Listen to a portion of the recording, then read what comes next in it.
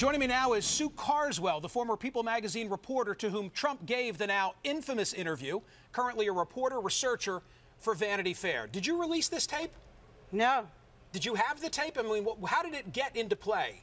All right, two people had the tape. I had a tape and Trump had a tape, and I don't have the tape.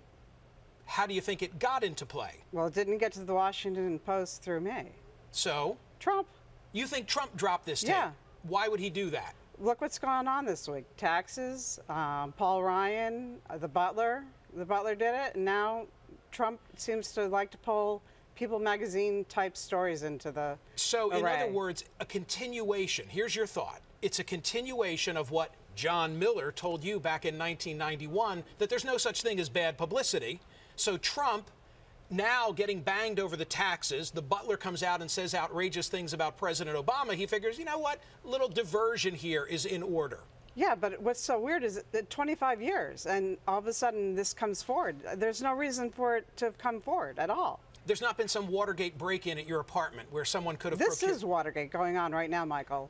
Well, you know, there are some who are watching, and I think everybody's transfixed by it, but some who say, come on, what's the relevance? Who cares? Who cares? I mean, he's running for president. It's all about the character of a president. And, you know, whether he should be in the Oval Office, being able to, you know, run this country, and is he going to still be punking us when he's president? Let's go back to what happened. It's 1991. You're at People magazine. He's got some domestic discord. You call Trump's office. Yes. And what happens? I called his office and asked to speak with Trump about the tabloid headlines that he had dumped Marla for Carla Bruni. And I got a call back from a spokesperson who claimed he was John Miller, and I said, you sound just like Trump. It's remarkable that he was able to, you know, hire a publicist that sounded just like him. And he said, well, you know, I just come from places. He wasn't very specific. And I had my list of questions, so I just went on with them. But your antenna were immediately raised. Well, it was just like, this is uncanny. Right. So we went on, we talked, and then I made it go a little longer, and then I got off the phone, and I immediately walked down the halls, and I said, this is Trump, this is Trump. And then we had to call and get 3 confirmations, and we called Cindy Adams from the New York Post, who said, that's Trump, what's he doing?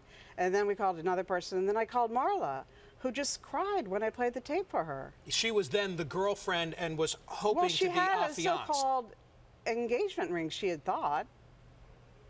And he said, what about that? What is it that so upset her? What so upset her about? Marla. When you played the tape, why was she so upset to hear it? To hear that he was dating everybody in the world except for her. Including perhaps Madonna in combat boots. And yes. I mean, it's got all the elements. Come on. And Kim Basinger. So when you write the story, to your credit, you say, you know, Trump says goodbye, Marla, hello, Carla, and a mysterious PR man who sounds just like Donald. So you outed him at the time. Yes. Did he then fess up? 2 weeks later. He did? Yeah. He apologized to the magazine. And he said, I'm sorry. And he said he had disturbed, you know, this had disturbed Marla greatly. And let me put on the screen what People magazine then published at the time, quote, the John Miller fiasco Trump called a joke gone awry.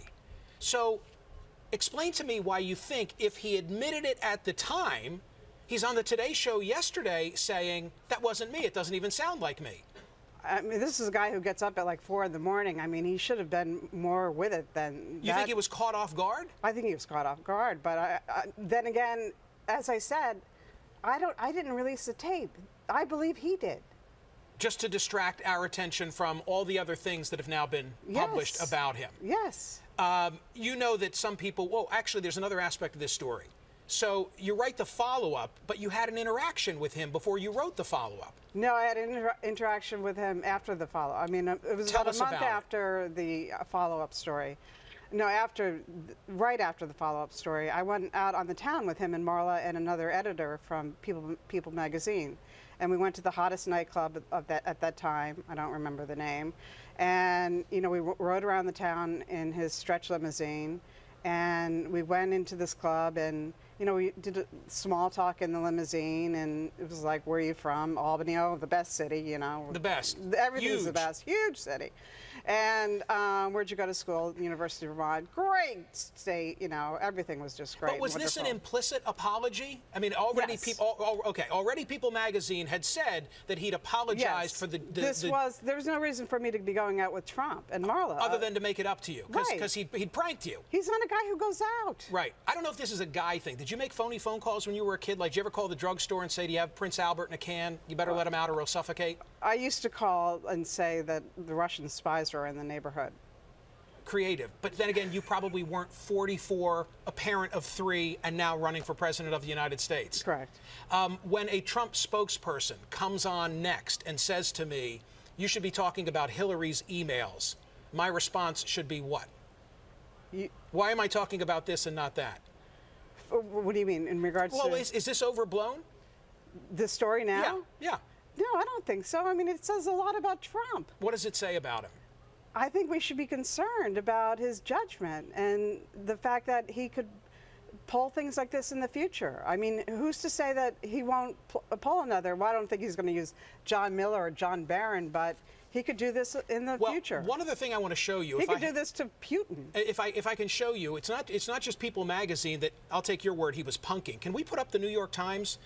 He used John Miller with you, but look at this. This is now a John Barron quote in the New York Times, April 6, 1980. The merit of these stones was not great enough to justify the effort to save them. This is him talking, I think, about Bonwit Teller. So it's not just you. It wasn't a one-off, is my Right. point. He was apparently playing this game with all of the media, including the Washington Post and the New York Times, and was able to pull one over on them as well. Yeah. Well, we're all in the same club. All right. Well, you're in good company, I guess. Thank you for being here, Sue Carswell.